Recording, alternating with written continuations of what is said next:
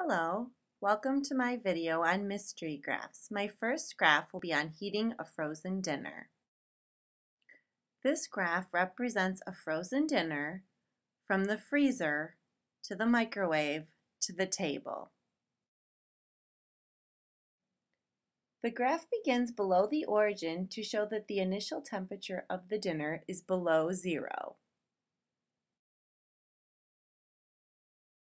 The dinner is taken out of the freezer when the time is 0.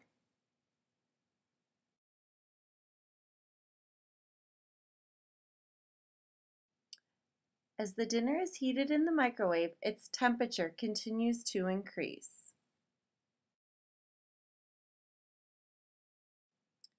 This arrow pointing to the graph represents the maximum temperature of the dinner.